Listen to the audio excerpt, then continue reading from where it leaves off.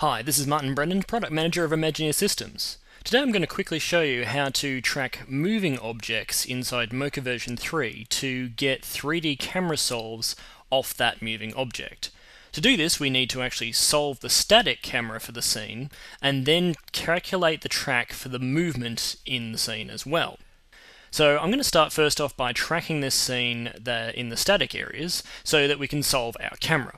So first of all, I'm just going to draw a shape in my background here because this background is obviously static back here, like so. I'm going to turn my grid on so we can see what's going on. And before I track, I'm just going to go through and see if my guy is interfering with that layer at all. You can see here he just is, so I'll come to that point. I'm just going to animate that out of the way. So we're going to have a little bit of an animated shape here to avoid that hand coming through like that. Got a nice bit of big area over here, so I'm going to add another shape to the same layer using the add to spline. And again, I'm just going to do the same thing. I'm going to come through here and we can see how that surfboard's starting to come in here. So I'm going to just add a key here so that I don't lose my shape for the first section. And then I'm just going to animate that up out of the way so that surfboard is avoided when we do our track. Let's just turn off our zoom window there. So we can see that's still a little bit off there, so I'm just going to come back to that key and move it up a little bit further, just like so. There we go. So now that we have these two shapes, what we can do is do what we call a unlinked track. The unlinked track works by unlinking the shape from the tracking information so that the shape stays put and your tracking information goes on underneath it. To do this, we just come down to our link to track area, and I'm going to just click on that and select none. Now I'm just going to use my align surface button over here to blow up my grid so I can see what's going on, and we can start tracking. So in this particular case, if you look at the background, you can see how that background is not really panning in perspective much. It's a fairly flat pan going on there. So I'm actually going to turn off shear and perspective in this case. I'm going to make my minimum percentage of pixels about 90, and I'm going to turn on auto channel. Auto channel is just a nice way of picking the best color channel to track the information in the shot. You can stick it at luminance if you want to, but sometimes it's better to choose auto channel just to try and get as much information as possible. So I'm going to start tracking that forwards now. And you can see here these shapes, that if I turn these shapes back on, you can see how they're staying put, but my tracking information is still tracking through with this grid. Let's turn those off again. We can also check to see how our track is going if I turn on stabilize. You can see how that sky is no longer moving now, and we can watch to see how the track is performing through the shot. And we can see it's nice and solid there with that grid staying in spot on these clouds in the background. Once we have our shot tracked, we can just go back and quickly make sure it all looks okay. And that's looking pretty good. So once we've got our static track done in the background, we can come down to our camera solve. Now I'm doing a pan tilt zoom here, so I only needed one layer. If you're doing a parallax shot, either small parallax or large parallax, you will want to actually use more than one layer on different planes so you can work out the depth in the scene. Here we're just concerned about a camera pan, so I'm just using one layer to work out the pan. So I'm going to come to my camera solve, and we'll just name our layer here, camera pan, and I'm going to choose pan tilt zoom and zooming because there's a little bit of zoom going on in this shot. So I'm going to click solve, and it'll go through and quickly solve that pan tilt zoom and give me a solution. So we can see here it's given me 98%, so that's a pretty good solve. Now normally what we would do here is now just go to our export camera data and export out to whichever format we want. Here I'm using Mocha Pro, so I've got the option for After Effects 3D Motion or FBX options. If you've just got Mocha for After Effects version 3, you'll only get the After Effects 3D Motion data. In this case though, we want to actually track the moving surfboard in the shot, so we need to do a little bit more work before we leave Mocha. I'm going to track this surfboard now with the planar data. So we're going to come here and find where we can see the surfboard in the shot the most, and I'm going to draw a large shape around the textured area that I can see on this surfboard. So I have one area here.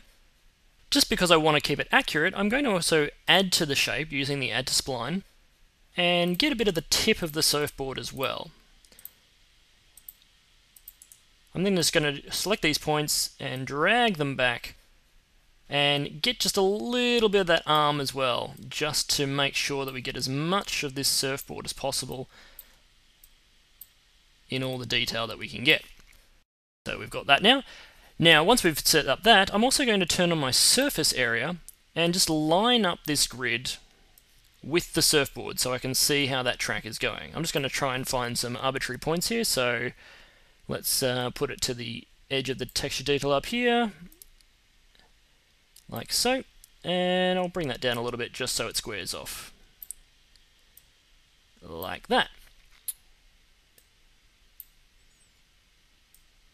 So once that's more or less lined up, we again just set our parameters. So I'm going to turn on perspective for this one because we've got a large perspective shift in this surfboard here.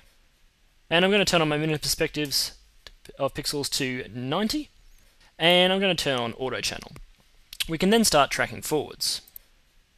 So let's just track this forwards. And we'll see how that's following along quite nicely. And then we'll have to track backwards for the rest of the shot. So rather than bore you with that large track, I've just paused it and finished off the track here. So now when I scrub forwards, you can see how that perspective track is working in the shot. We can see how those corner points are still lining up in the same areas and the grid's following along quite nicely. Now we can start to solve for this moving object in the shot. So we just go back to our camera solve, and again I'm just going to call my layer surfboard so we know what's what. And in this case, we don't have to solve again. We've already solved the camera for the scene, so in this case, we just come back to export camera data again and choose copy to the clipboard. And what Mocha is doing is actually calculating the motion of this surfboard now relative to the camera that we solved. We can now switch over to After Effects to finish the job. Over in After Effects, I've got my scene set up here. So I'm just going to come to the start of the timeline and come up to Paste Mocha Camera. This plugin is free with Mocha version 3 in both AE and Pro versions. You just have to download it when you download our product. So now when you paste in the data, we get these nulls coming into the shot. Now these nulls have come in a little bit large, so I'm just going to scale them down a little bit. So I'm just going to select my scale keys, and we'll make it about 50% for all of them, so we can just see them nicely. Now when I play back, you can see how those nulls are actually following along with the surfboard correctly in 3D space, in both orientation and position. We can now use this information to actually set up some particles, or add in 3D text or various other items. This method is that you can actually reposition your surface how you want to put it in the scene once you've tracked it. So if I want to actually put, say for example, particle systems at the end of my surfboard here, I can now move my surface around to the end point of my surfboard here.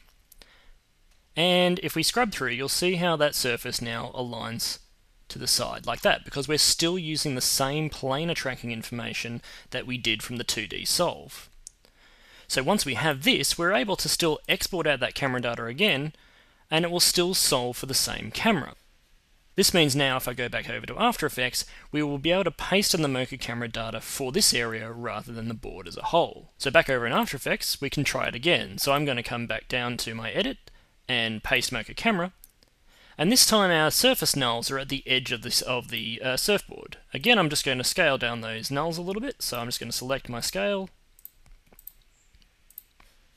And again, we'll set it to about, in this case 20%, just so we can see those nulls nice and small on the surfboard.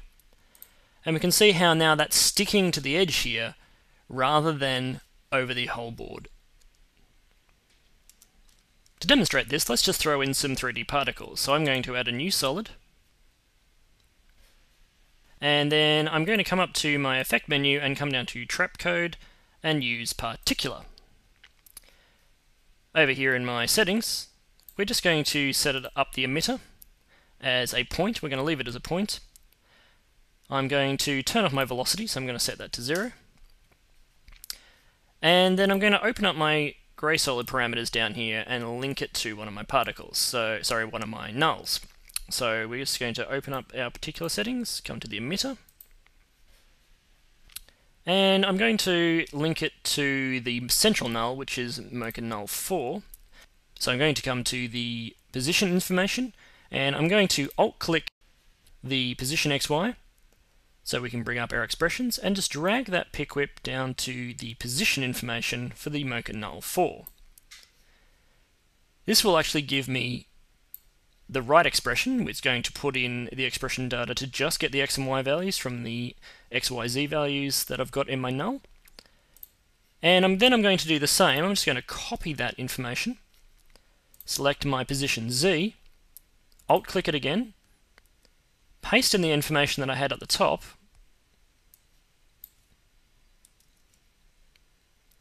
but this time I'm going to change this value to temp 2 to get the z value from the null. So once we have that information and we start dragging forwards, we can see how the motion of that surfboard is now actually coming from the null and translating over to particular in 3D space. So that's how you track moving objects in 3D inside Mocha for After Effects version 3. You track the static scene first to get the camera solve, and then you track your moving object and export out that data with the camera solver. You can then paste it straight into After Effects, and where you place your surface will give you your surface nulls for that area. If you want more information, please check out our website at imagineersystems.com. We also do tweeting, status updating, and blogging, or you can ask more questions on the forums. This has been Martin Brennand for Imagineer Systems.